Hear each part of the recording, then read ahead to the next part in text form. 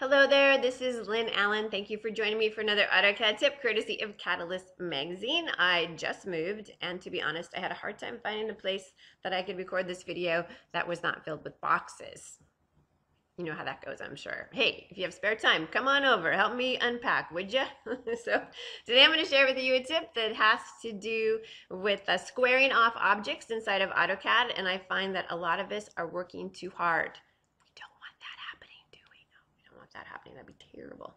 So let me show you what I'm talking about. So most of us would probably go into the fillet command and we would see whatever the radius was. We'd make sure the radius was set to 0, right? And then we would select the objects that we want to square off, like those two right there, for example. Okay, if you're doing it that way, you are working way too hard. All right, let me show you what I'm talking about. We're gonna go back into the fillet command.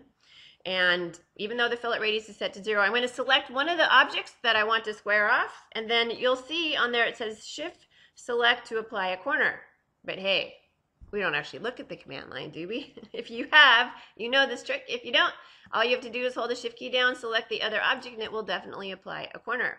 And we also learned, right, that we could go, I'm sure you also know, you can go in the fillet command if you want to do a whole bunch of fillets at one time. You want to maybe square off a bunch of corners at one time. Somebody was very sloppy when they drew inside of AutoCAD.